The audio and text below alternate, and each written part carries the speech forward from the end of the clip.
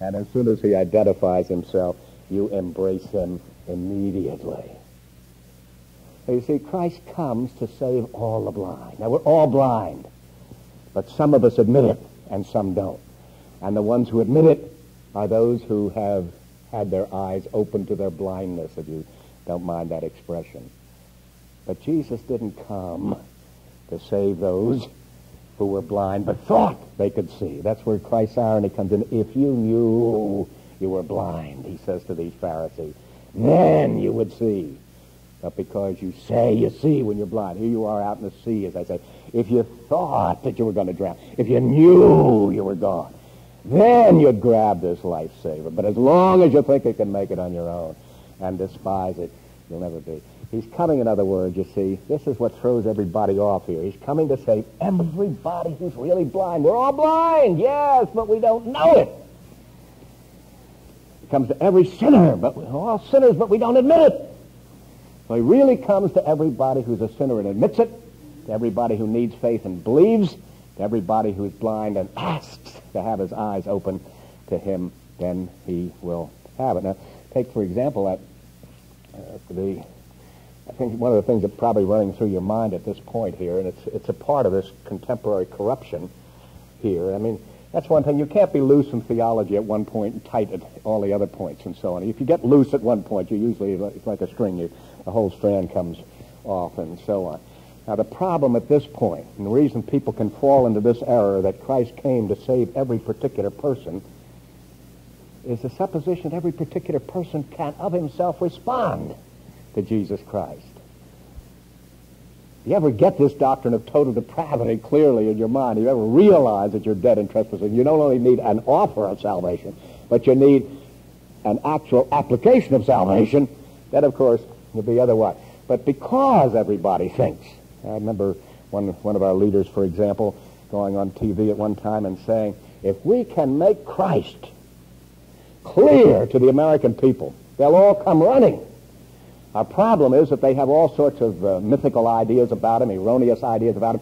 Now, if we can teach soundly who Jesus Christ is, if we can lift him up in all of his exalted excellence and so on, you won't be able to keep the people away. That's the head of Campus Crusade who's saying that sort of thing. That's a tremendously successful organization in a certain way, all over the world. It has a Harvard efficiency expert operating behind the scenes on the thing. It's a very, very impressive organization. But this is the fundamental philosophy of it. It's fundamentalist. It believes in the inspired Word of God. It believes in the deity of Jesus Christ. It believes in faith through and salvation thereby and so on. It believes the whole package of fundamentalism with an unswerving and admirable devotion at that particular point. But it also believes that people have it in their hearts to be drawn by Jesus Christ when he is simply presented to them as he really is. And it's once again based on a misunderstanding of the Bible, based especially on Jesus' words, if I be lifted up, I'll draw all men to me. Bill and just about everybody else believes that if you present Jesus Christ, he will draw everybody to him. What's wrong with that? Let's see, once again, when he is lifted up, he draws people from all the world to him who recognize their need of him. But those who don't are absolutely repelled by him. And when you present Christ in his genuine purity, just as we have in John 6, you have a great exodus. And Christ is turning to his apostles, you remember, and he's saying, are you two going to leave me? You remember their answer? Know their answer? You have the words of eternal life. To whom else can we go? Everybody else may leave you, but they're leaving the only fount of life. They're the only source of eternal health, and so on. How can we leave you? And so on. But you see, here it is. Once again, if I be lifted up, I'll draw all men. Bill is undoubtedly reading into that. He'll draw each and every individual. It's absolutely false. He will repel each and every individual who is not inwardly persuaded of him. But you see, you ask the question, why in the world aren't they attracted to him? They're drowning. They're blind. He's the person who can heal. He's the person who can save. And so why didn't everybody come rushing? Well, that's where I like to tell my story about Emily Post's etiquette book and so on. It's a very useful book, especially if you're getting married or you're having some relatives or some state function or something. You want to know where the forks and the spoons and so on ought to be and what's the order of protocol and all the rest of it. Very useful book. It used to sell for $10. I suppose it's $15.95 now or something like that, or maybe Amy Vanderbilt's book. It doesn't make any difference. But why is it that you're insulted if somebody gives it to you? And while it's a very useful book and you're saving yourself $16, nevertheless you don't want it because it carries the implication that you need it. And if you have any self-pride and such things as that, you don't like other people going around telling you, even though it costs them $16 to do so, that you are ignorant to the ways of etiquette. Well, this is what keeps us from being attracted to Jesus Christ. The only way you can do it is by admitting you're an absolutely bankrupt sinner. That's too high a price for proud people. That was too high a price for these Pharisees. It wasn't too high a price for a man born blind who knew he had been born blind. But if you wonder why it doesn't work. But anyway, that's the fundamental fallacy in that argument number 4.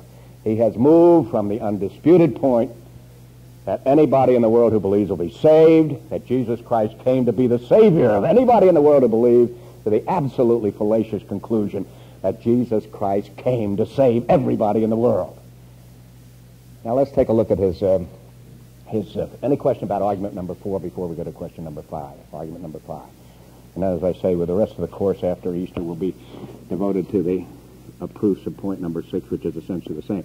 But here's the 5th argument which Thomas More gives for the proposition that Jesus Christ died to save everybody. That which God will one day cause every man to confess to the glory of God is certainly a truth. For God will own no lie for his glory, John 13:3 and 9, etc. But God will one day cause every man to confess Jesus by virtue of his death and ransom given to be Lord, even to the glory of God, Philippians 2, etc.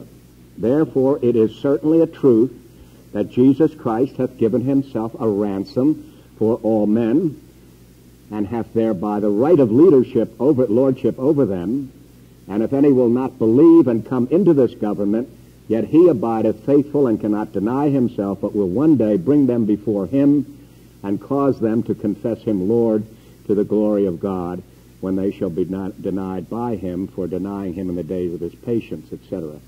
I won't comment it, but if you notice carefully, there's actually a little switch there between the confessing reluctantly by people who are conquered by him in the last day and those who confess him gladly as true believers. But that's a minor point, and we'll let that go. You can see his fundamental argument at this particular point, that everybody should confess Christ to be Lord, and everybody will confess Christ to be Lord. Therefore, since Christ will be confessed to be Lord, I'll put it this way, since Christ will be confessed Lord by everybody,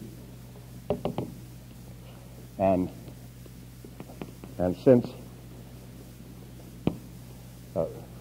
Christ will be confessed Lord by everybody ultimately in the days to come, and since Christ did die a ransom, therefore Christ died a ransom for everybody who will sometime confess him Lord.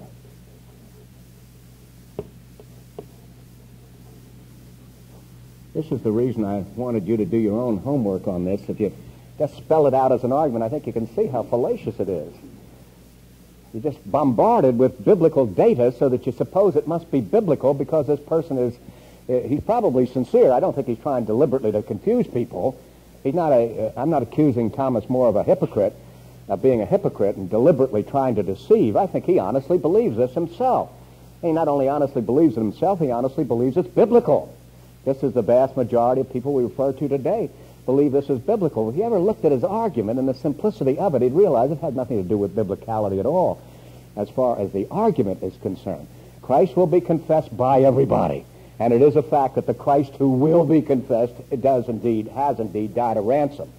But it doesn't follow that he died a ransom for everybody who would confess him Lord. I think you can see the little slippage in the thinking there, but just as it was in that for first particular point. But if not, any questions about the actual analysis of the argument and the fallacy of the reasoning, and thereby, of course, the,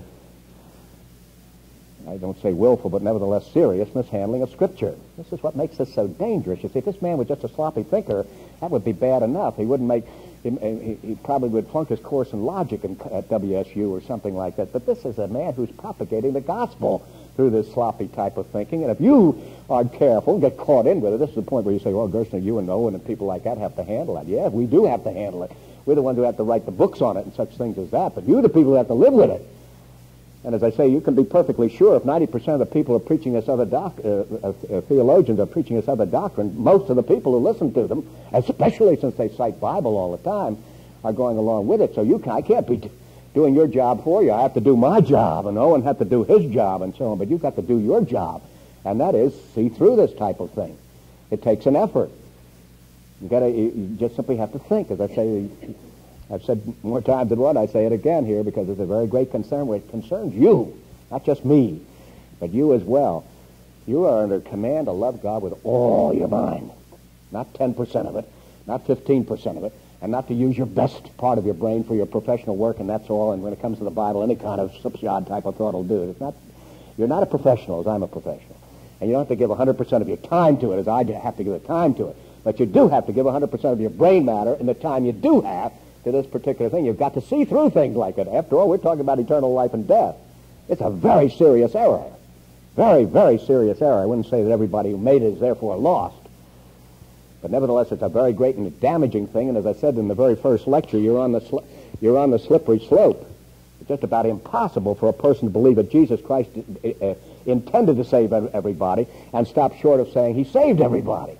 As I said before, once you say that, Christ intended to save everybody, and he failed in his effort, you choke on that. You know full well Christ can't fail. You know God can't send him on an errand he can't accomplish. And if he doesn't accomplish it, then nobody's going to say he did accomplish it and still be evangelical. Nobody's going to fall into universal salvation and still be that. You see the problem. You're caught between the devil and the deep blue sea. You're in a hard place here. A rock in a hard place. You've got one way or the other. If this universal intention would lead to universal salvation, and that's heresy. But if you deny the universal salvation and try to hang on to universal intention, then you have something just about as bad, namely what? Divine frustration. The inability of God to carry out a purpose he's had from all eternity. And I can't even say that without choking on my words, and you can't listen to it and believe that you're hearing a rational human being speak. I'm not talking about a Calvinist speak. I'm talking about a rational human being right now. Speak. We've got a course going on now about rational Christianity. Praise God. There is no other kind of Christianity except rational Christianity. That's not the same thing as saying technical, you understand. But you are as responsible as I am for rational Christianity as well. But let me say on this particular point, since you apparently had no question, before I get to these other questions which were submitted last week. And by the way, you can always do that if you want to give me questions on a card or something before, during, or after the class if you don't want to speak publicly to it. But let me just mention once again how this gets over to people and how so many people fall into this particular trap. It's the constant repetition of it. And that's the reason I've selected this. Here's a man who gives 6 presumably solid arguments with 18 sub-proofs for the 6th point and so on. All of it as biblical as possible, just heaping text after text after text upon you, and so on. And if you are inattentive, you're almost inevitably going to be sucked into this particular pull here. But I think I mentioned to you once about this, somebody somewhere once, about this dialogue I had with some Mormons some years ago in a suburb of Pittsburgh, Pennsylvania, the best place in the world to live. I hope you noticed that. You come in at 127th place. What am I doing down here in Wichita? I live in Pittsburgh, Pennsylvania, number 1 to come to the 127th place, and I'm proud of it, and so on. Because somebody else is 336, and I got a kick out of that. But anyway, this was in a suburb of Pittsburgh, and the Mormons were. And an interesting article I noticed yesterday in your religious supplement on the Mormons and the people who are showing this film and such things as that. The Mormons are definitely not Christian. It's a perfectly obvious thing. I haven't seen the film. I don't know whether it's a good, bad, or indifferent film of Mormonism, but there's no question at all that Mormonism as we were showing the other day, is actually a polytheistic cult, not just a heretical Christian group. But anyway, these Mormons were intensely circulating their doctrines in this area, and the thing about them, it's so different from most of the other cults. They like to pass as Christian. They do everything but give an altar call in the presentations. And this harried minister, one of our churches in the suburb of Pittsburgh, said, "Come on over and help us, Gerstner," and so on. These Mormons at the door are virtually trying to evangelize our people. So, to make a long story short, I agreed to it, and there was about a dozen of us that night in an upper room somewhere. Two of the Mormons and myself, and the others were evangelical Christians, but it was understood. Now, there were a couple of the Mormons, too. It was understood it was dialogue between this leader of the Mormons and myself. And I said to him at the outset, "You pick the subject. I stipulate only one thing. You stick to it. No rambling, no beating around the bush." And we disposed of the question. All right. So he chose the subject, and I was delighted because it's a major subject. God has a body, the corporeality of the deity. God has a body. Now, you know full well that anybody who believes that has to be a heretic. How in the world can anybody have a sound doctrine of God, who's a spirit, infinite, eternal, unchangeable, and so on, think he has a body? Now, there's no dispute about that. They do, and as I say, when I asked this man to choose his own subject, this is the subject he chose. Well, again, we went through the text of the Bible, and here again the Bible. You see, that's all you need. They may have the Book of Mormon, and they have a Pearl of Great Price, and they may have a thing about Abraham and all the rest of it. But if they once believe the Bible's the Word of God, they're gone. Mormonism couldn't possibly survive if you just hold her to the principles of the Bible. In this particular case, he chose this subject, and he chose the text of the Bible we go to. And he started with, number one was Adam had a body, no question. Adam was made in the image of God, no question. Ergo, therefore, God had a body also. I went through that, and about 20 minutes later, he gave that up as a proof. And then he gave a second and a third and a fourth and a fifth argument from the Bible that God had a body. And I wouldn't let him stray from that. We just stayed with that. There was no changing the subject. He gave 1, 2, 3, 4, 5. And anybody there would tell you he gave up number 1, he gave up number 2, he gave up number 3, he gave up number 4, he gave up number 5 as proving what they were supposed to prove, namely that God had a body. And then I said, well, and you know what he said to me at that juncture? Well, don't you admit the cumulative effect? The cumulative effect. 5 zeros, the cumulative effect of 5 zeros. But you see, he was sharp that way. It's the cumulative effect of Thomas More. It's a cumulative effect of you hearing it on the TV and on the radio day in and day out. You just gradually suppose. So many people can't be saying that without being true. There's not a shred of an argument at any point. You add 0 to 0 to 0 to 0, and after all, it comes up with a number. The so-called cumulative effect. Now, here it is once again. Jesus Christ is going to be confessed Lord by everybody. Jesus Christ did die a ransom. Therefore, Jesus Christ died a ransom for everybody. Now, you can hear that kind of an argument every hour on the hour, and it says 0 after 0 after 0, but if you don't watch yourself, this is where you come in. You're really lazy and indolent, and most professed Christian people are hopelessly lazy.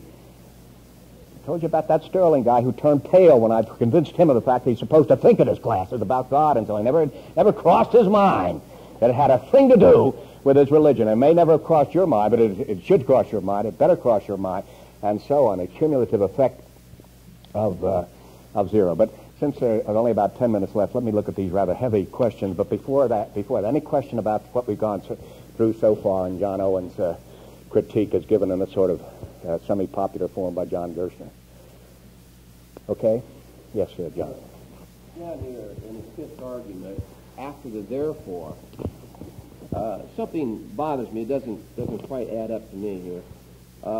It is only, Thomas More is only saying that it is because Christ has died a ransom that he has a right to be Lord. Right. Mm-hmm. And if he wanted to do that, you see, he could do that, but then he died a ransom only for the elect, so he'll only have a right to be the Lord of the elect, but he knows full well he's the Lord of everybody.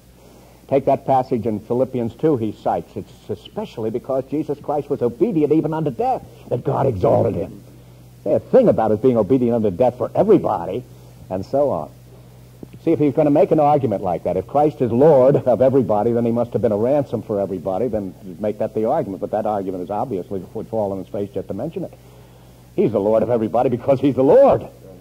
He's the creator and the sustainer of everybody. And he is specifically referred to as that being exalted in Philippians 2 because he died and so on. But that doesn't say he died for everybody. And that's what he's trying to prove. You see, you have to keep your eye on the ball all the time. What is it that Thomas More is trying to prove? Most of the things he said, we all agree with. There's no argument about it. There's nothing to prove there. We all admit that, you see. We're listening to see how what we do recognize as true and admit as so on leads to what we think is false and so on. Every time the argument just dissipates. It's just not there and so on. The cumulative effect is all you have to do with it. Yes, sir. What is the unpardonable sin? I think the unpardonable sin, especially in Matthew, is the attributing of the works of Christ to the devil.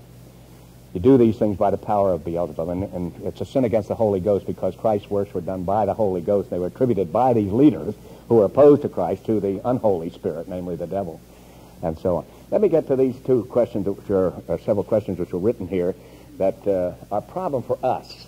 In a certain sense, I'm saying by us, I mean people who recognize the basic Reformed truth at stake here and what John Owen is saying, and so on. This is a sort of intramural question. It's almost as if we say, all right, let's grant. More is wrong. He's wrong on all 6 points and all of the subsequent 18 proofs and so on. Let's say, granted that. Now let's look internally at our own problems and so on here. And I think that's the spirit in which this question was given. Is God's wrath vented toward the unbeliever who is elect but not yet regenerated? The Bible teaches that the wrath of God, John 3 especially, rests upon all who do not believe. Now, we're all born unbelievers. Elect and reprobate alike are born unbelievers.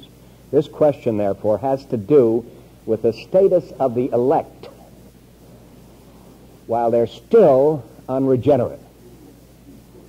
Is God's wrath vented or felt or resting upon the unbeliever who is elect but not yet regenerate? Definitely so. The Bible says very plainly that the one who does not believe, everybody in this room was born an unbeliever. A number of you lived many years as an unbeliever. During all those years, the wrath of God was thoroughly upon you. If you said, suppose I died before I come to faith, you know the answer to that, don't you? The elect will not die before they come to faith. The elect will be brought to faith. Even if you're an elect person like that thief on the cross, it may be the last moments of your life. If that's the moment that's appointed, but you will not die with the wrath of God upon you. But you are under the wrath of God all that time. The second question, if the answer is yes, and that's my answer to that, yes, is God loving and hating the elect person at the same time? The answer, once again, is yes. And it brings us back to the most important distinction we can get on this particular point. The love of God as a love of benevolence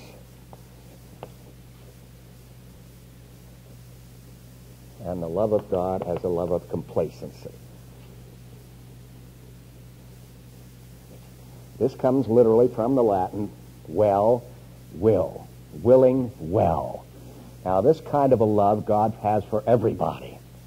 And when it says his mercy is over all his works, for example, and he's the Savior of all men, especially of those that believe, it's an indication that God has a good will toward everybody, sinner and saint alike. That's what accounts for his living at all. It's the only reason he isn't born in hell. The only reason he lives at all, the only reason he has clothes on his back or shelter over his head or food in his stomach or a job or a family or anything else that he calls dear in life is the beneficence of a deity who has no love of complacency for him whatever. He is a sinner. The thoughts and intents of his heart are only evil continually. And God abhors the wicked. God is angry with the wicked every day, Psalm 7:11. His wrath rests upon them. Now here we're talking about the elect before their regeneration. And the question is, does God love and hate them? And the answer is yes. He hates them as far as their character is concerned. He hated you as long as you were in an unregenerate state. If you died in that condition, you would certainly perish under his wrath forever. You don't do anything that is good ever. As I say, you sometimes do bad good works. You do outwardly good things. You may have an honorable calling. and you may bear your children, and you may do your job, and you may pay your debts and such things as that, all of which are good. But as long as your heart is evil, how can you, being evil, know how to give good gifts?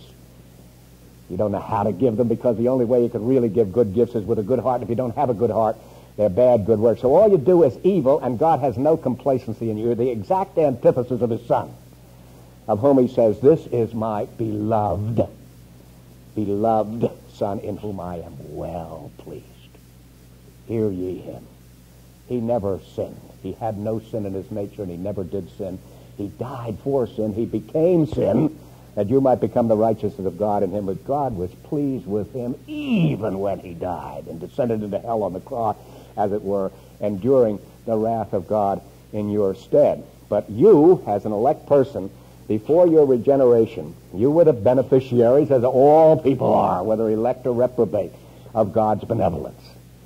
But you had no love of complacency. You had nothing but detestation and hatred. He wouldn't have you in his presence. Without holiness, no man shall see the Lord. Blessed are the pure in heart. They shall see God. You didn't see God except as a God of wrath, and you tried to escape him, and you repressed him, and his wrath was upon you. So the answer to that question about the elect is, and the non-elect at this point, God has both love of benevolence and a love of complacency.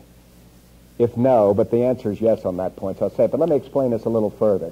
The real difference now between those for whom Christ died, those who have been elect from all eternity, and those who are not, is the degree of this love of benevolence. The non-elect have what we call common grace.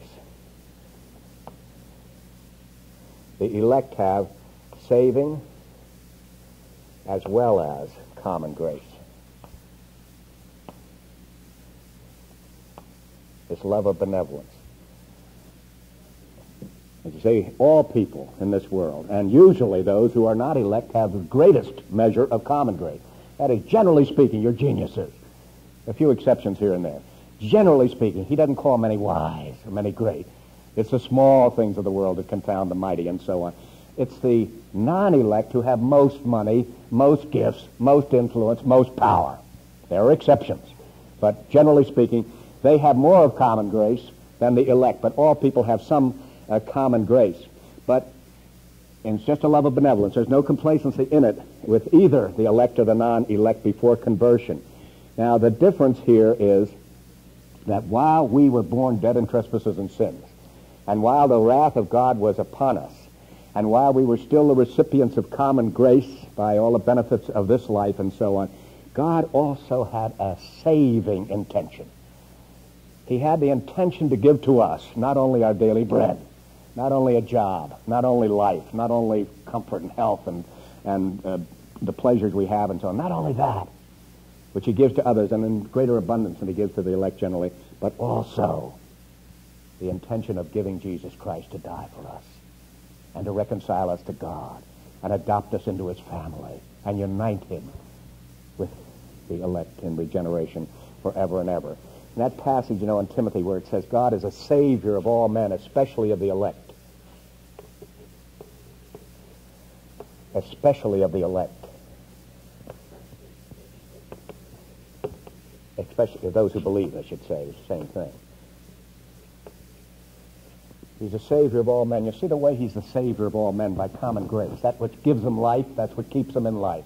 No one exists in this world a solitary moment except by the good pleasure of him in whom we live and move and have our being. That famous sermon of Edwards on sinners in the hands of an angry God was so powerful because the way it was phrased was, nothing keeps the sinner out of hell a solitary moment except the sheer good pleasure of a God who is infinitely angry with him. And when that came over to those people of Northampton and Enfield and so on, there's no wonder they hung onto the pillars of the church and so on. But that's true of any of you here who are not in Christ Jesus at this moment. The only thing that keeps you out of hell is the mere good pleasure of a God who is infinitely angry with you. You have the opportunity of coming. As I say a moment ago, the offer is given to everybody. And anybody who will believe in this room, in this world, will be saved. But if you sin away your day of grace and so on. He's a Savior of the world, of all men in that sense of the word, but especially that is, in eternal salvation, only of those who believe. I guess the time is up, so I'll have to...